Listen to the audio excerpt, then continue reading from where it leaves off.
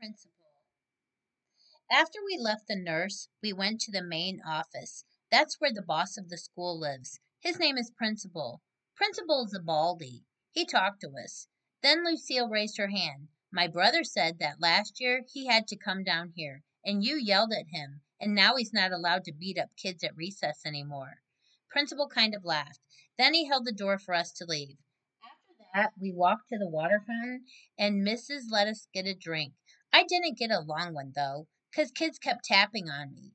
"Hurry up, girl," they said. "Yeah, only guess what? That's not even my name," I told them. "Her name is Junie Bumblebee," said Lucille. Then she laughed. But I didn't get it. I didn't think it was a very funny joke. After that, Mrs. showed us where the bathrooms were. There were two kinds of bathrooms in our school, a boys' kind and a girls' kind. I can't go in the boys' kind, though, 'cause no girls allowed. That's why. I tried to peek my head in there, but Mrs. snapped her fingers at me. The only boy who got to go into the bathroom was the boy I can beat up. He was jiggling around very much. Then he started running all over the place, and he was holding the front of his pants. "William," said Mrs., "are you having an emergency?" Then William yelled, "Yes," and he ran right in there. The rest of us walked back to our room. I touched Lucille's fingernails. She said that her fingernail polish is named Very, Very Berry. I would like to have my fingernails red too, I said, because but I'm only allowed to have the kind of polish that makes them look shiny. Its name is clear. Clear is the color of spit. I hate clear, said Lucille.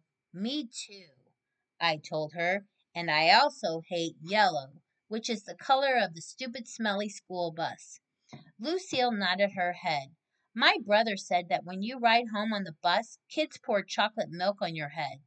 Then, all of a sudden, my stomach felt very squeezy again, 'cause I had to ride the bus home, that's why. "Why did you have to tell me that for, Lucille?" I said, a kind of grouchy. After we got back to room 9, we did some work. It was a game to help us learn other names. I learned Lucille, and also a girl named Charlotte, and another girl named Grace. Then I learned a boy named Ham, which we eat at Grandma Miller's. Pretty soon, Mrs. clapped her loud hands together.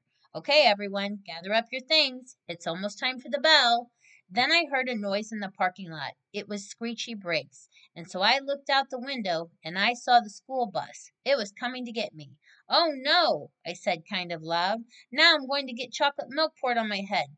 Then I chewed on my fingers. Get in line," said Mrs. "When we get outside, I want all of my bus students to come with me. The rest of you must go to the crossing guard." Everyone was lining up. I was the very last one. Just then the bell rang and Mrs. marched out the door. Then everyone else marched out too. Except guess what? I didn't.